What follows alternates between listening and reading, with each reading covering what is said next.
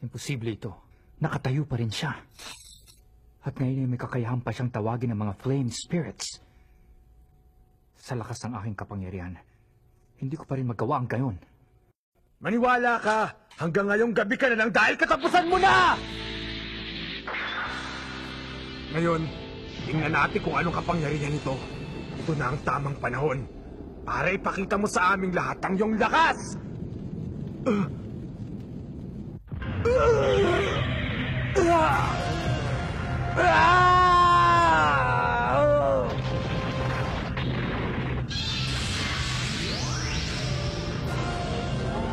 Recca!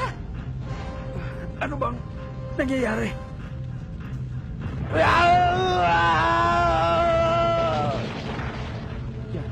Yan ang kapangyarihan ni Recca.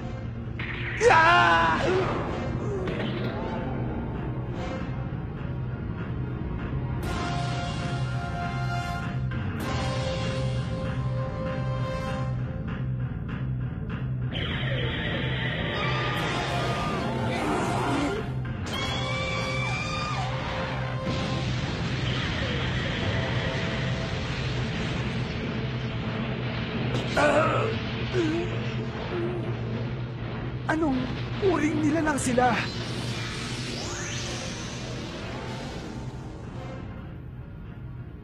Hindi ako makapaniwala na ang ganyang uri ng kapangyarihan ay nasa loob ni Recca. Ayon sa mga nasusulat sa alamat, ang mga flame spirits na to ay may iba't ibang kahinaan. Ang lobo, ang ahas, ang agila, at ang makapangyarihang dragon. Ang panghuli ay taglay ni Recca. Subalit, ang mga espiritong ito ay may sariling pag-iisip. Kapag hindi sapat ang kakayahan ni Recca upang kontrolin ang mga flame dragon nito, maaari niyang ikamatay. Soy Nagare Mora Tu Kuno Oku Tetsufu Obeshi. imposible. 8 flame dragons.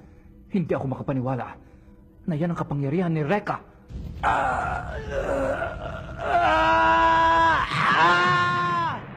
Bakit sa kanya pa? Bakit sa hangal na yun?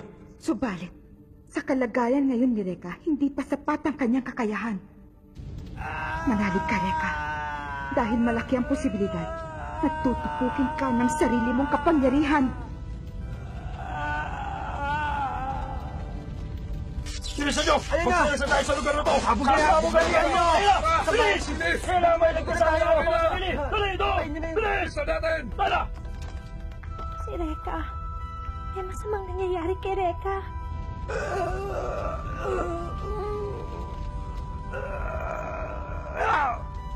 Sayang naman.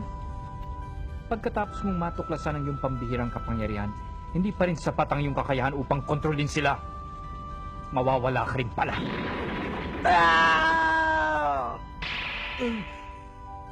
Prinsesa! Hindi! Ha? Prinsesa! Huwag ka pumunta dyan! Inuutos ko sa'yo!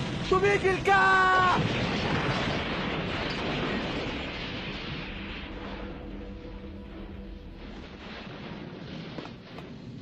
Kahanga-hanga.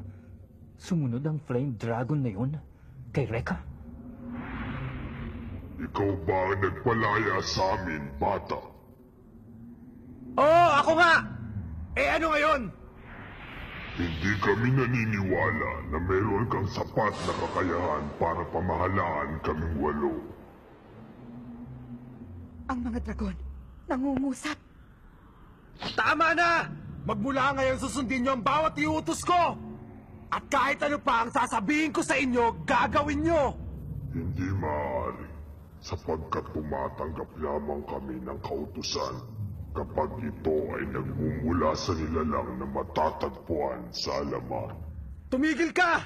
Ako ang nagpakawala sa inyo kaya dapat sundin niyo ang iutos ko! Tingnan natin kung hanggang saan ang tapang mo. Susugod sila! Recca, tumakbo ka na!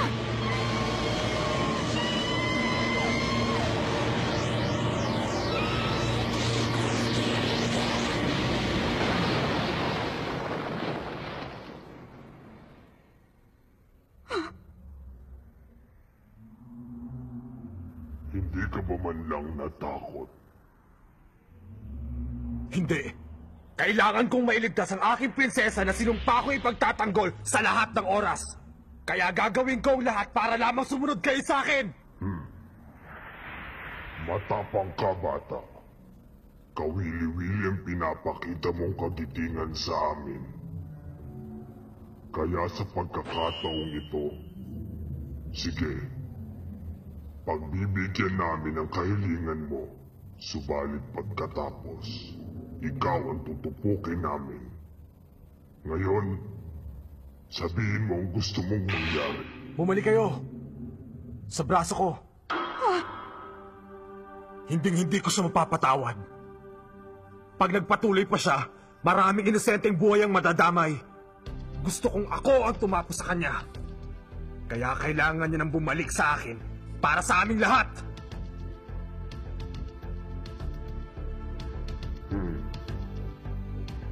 Napakaliit na bagay lamang pala ang hinihiling mo sa amin. At para lamang dyan, ibubuwis mo ang sarili mong buhay. Sabihin mo nga sa amin, sino bang nilalang ang tinutukoy mo? Ang taong yan! Flame Dragon of Bessie!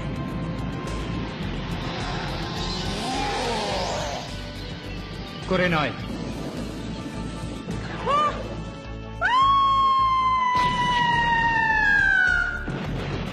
Ha?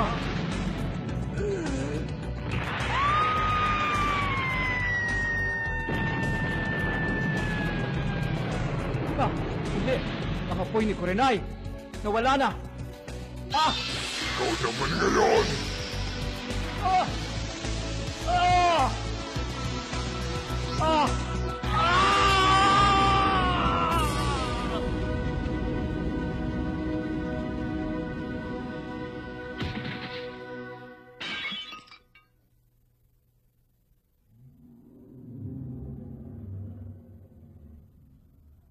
Natalo siya ng kapangyarihan ni Recca.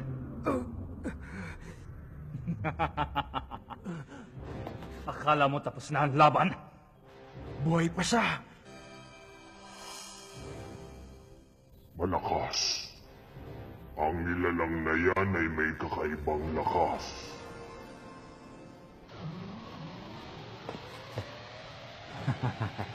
Nakatayo pa rin ako. Gray, Itutuloy pa rin natin ang laban.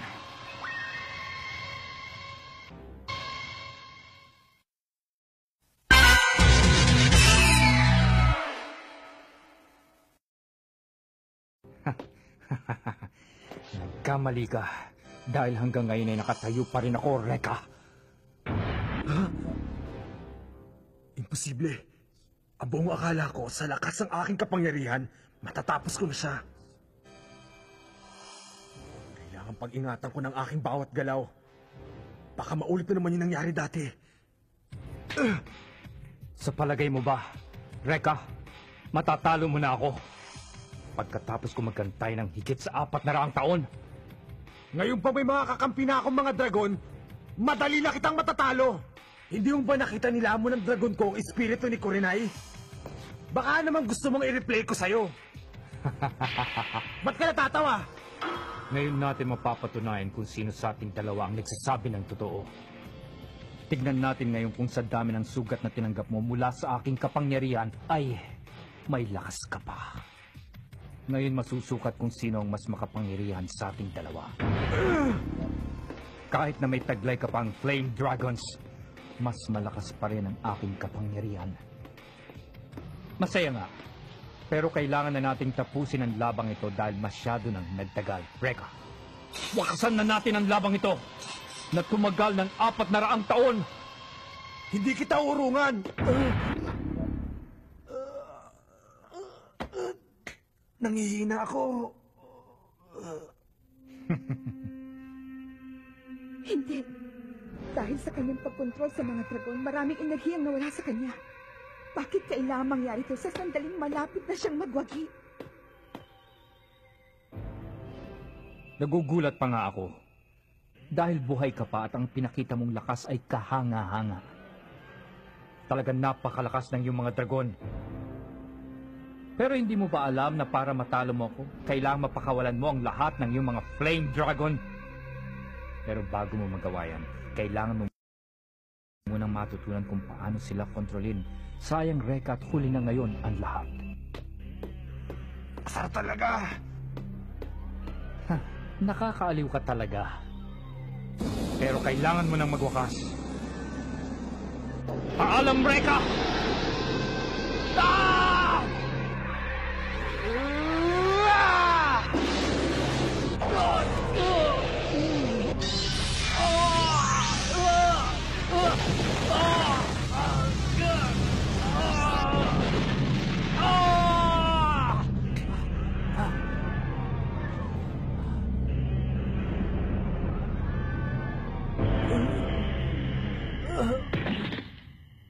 Recca!